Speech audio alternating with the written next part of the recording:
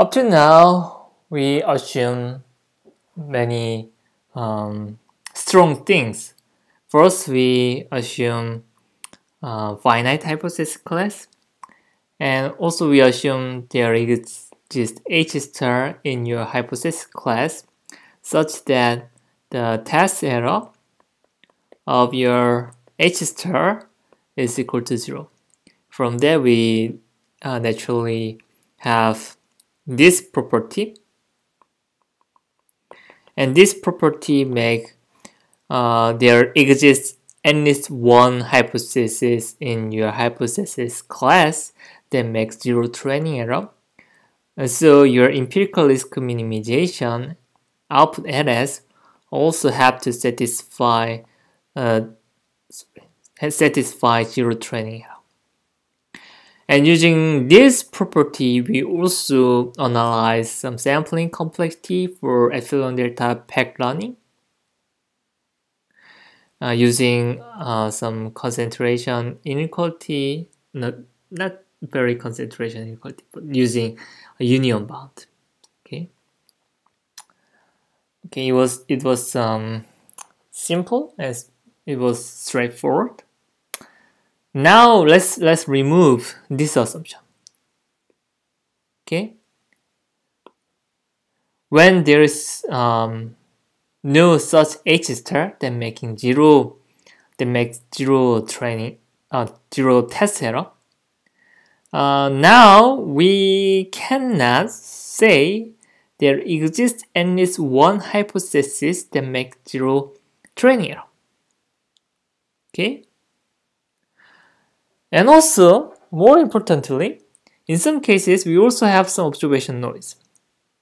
Even if H star in your hypothesis satisfies 0 test error, because of the observation noise, there always some mistake in your training process. Okay, there always some error, right? It is also possible. So we have to redefine some true error as follows. So now Y does not come from the ground truth F because of some observation noise. Now we have to define some joint distribution of X and Y as follows. So here not only X but also Y randomly sampled by some distribution D, and we are interested in the mismatch between our hypothesis output and Y, the sampled variable Y. So in that case, maybe there is no hypothesis that make 0 test error, and for sure, right? So we have to define packed learning for this more general case, which is called agnostic packed learning. So what is agnostic packed learnability? For every epsilon delta, like before, in between 0 and 1, for every distribution D over X and Y, joint space, there exists some sampling row bounds, which of course depend on epsilon delta, such that when the number of samples bigger than or equal to the sampling row bound, the IID examples generated by distribution D, the algorithm return H, the ERM rule return H satisfying the test error less than or equal to the best hypothesis plus epsilon. Okay? Since we don't know the exact distribution D, but we only have training data samples, we cannot find the best hypothesis with respect to the test error. We only have the best hypothesis with respect to your training error, not test error. So here we are interested in the difference between the best hypothesis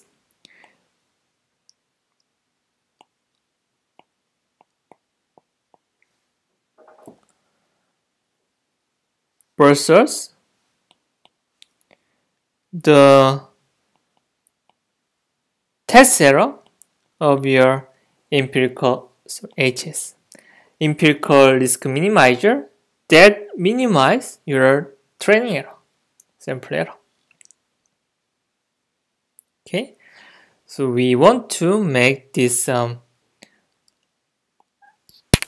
this is HS. Let's say this is HS. The test error of empirical risk minimizer, we want to make this one less than or equal to the true optimal test error plus epsilon. So we again allow epsilon amount of more error due to the random sample training data point with probability 1 minus delta with high probability. So basically agnostic peg runnability almost the same with the peg runnability we already defined for finite case and the perfect case. Okay, so for this we first study uniform convergence theorem.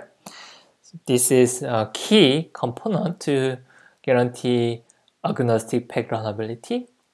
So what is uniform convergence? The uniform convergence is this. So let hypothesis class H and let epsilon and delta be greater than 0, in between 0 and 1 as before. If a training set S of size this, so now this is sample complexity, is drawn from distribution D, then with probability greater than 1 minus delta, every hypothesis H satisfy this. Okay, every hypothesis satisfy the training error minus test error, the absolute value is less than or equal to epsilon. So if we have at least this amount of samples, we can say that for every single hypothesis in your hypothesis class, our training error is very good estimator of test error. So if we have a uniform convergence result, from this we can naturally straightforwardly make an agnostic peg running property. Right? If we have epsilon over 2 uniform convergence property,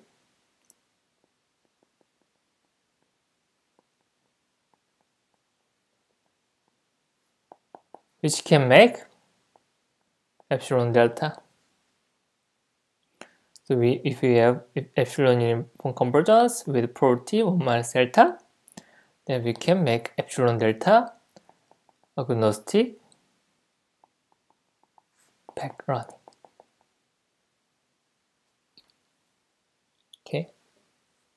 So from this property, when you replace epsilon by epsilon over 2, this is essentially the sampling complexity for the agnostic peg running.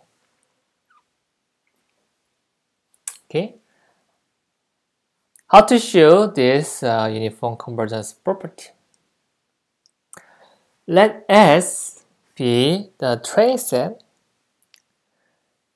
and consider a given hypothesis H, and let P is the test error of the given hypothesis H. Okay, so in this proof, I will show the training error and test error difference for a single given hypothesis, and then I will apply union bound, okay, to make the theorem. So to this aim, let's first define the indicator random variable. So let xj, the capital Xj, be the indicator random variable, so which indicate whether hxj is equal to yj or not. So if xj, the capital Xj equal to 1, then which means your hypothesis H can correctly classify the data point. Since we are considering IID sampling process, the xj random variable is Bernoulli random variable, and all x1 through xn are IID Bernoulli random variable with parameter p. So with probability p, we have positive value 1, and with probability 1 minus p, we have 0 value. Okay, so since each xj is IID sample from the data generation D. Okay, so therefore, the sample error LSH is equal to 1 over n summation over xj, and xj is Bernoulli random variable with parameter p. So this sum of Bernoulli random variable is binomial distribution with n samples with parameter p. Okay, so from Hoeffding's inequality, the Hoeffding's inequality can give you very tight concentration inequality for sum of independent bounded random variables. So this is exactly the case. The probability of LSH minus LDH strictly bigger than epsilon is equal to probability 1 over n times summation of xij, the Bernoulli random variable with parameter p, minus expectation p, which is strictly greater than epsilon, and from the Hoeffding's inequality we have this. Because each xj is bounded, low bounded by 0 and upper bounded by 1, and the IID, we have this concentration inequality. Of course, if you apply Chernoff-Hoeffding's inequality, you can achieve better, tighter bound. Okay, but to show this, let's just use Hoeffding's inequality. And Chernoff-Hoeffding's version. Let's make a new result using Chernoff-Hoeffding's inequality by homework. Okay, this is homework. So therefore, we can conclude this theorem by the union bound. So by union bound, we can simply need to multiply the cardinality of hypothesis. The probability there exists H satisfying LS H minus LD H strictly bigger than epsilon is less than or equal to the cardinality of H times 2 times exponential minus 2n epsilon square. This comes from the union bound. And to conclude this theorem, we need to find the condition of n that satisfying this. Okay, so take the log. We have log h cardinality plus log 2 minus 2n epsilon square less than or equal to log delta. It is okay to take log both sides because log is strictly increasing function. So move this one to here, this one to here. We finally have n is greater than or equal to log cardinality of h plus log 2 minus log delta over 2 times epsilon square. That's it. That's the conclusion of the proof.